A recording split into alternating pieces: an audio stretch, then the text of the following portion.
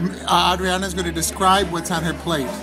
I'm having a blackened chicken sandwich with avocado and roasted red pepper and tobacco onions. My first time to have a tobacco onion. They're delicious. I have tabbouleh, a dill pickle. What is tabbouleh? Tabbouleh is a Middle Eastern vulgar salad.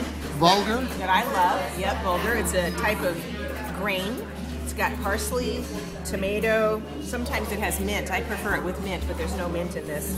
And a dill pickle, of which I'm fond of. And then I have in my mug here potato fennel soup, which I have to say is a little disappointing. I'm a big soup fan, and I think I could have done a better job with this at home. But it's a good meal. Okay. Well, this is tuna melt, yeah, basic tuna sandwich on a roll with lots of wheat and germs and stuff like that they didn't grind up yet. And here's a salad with all sorts of funny things, and there's disgusting stuff in here like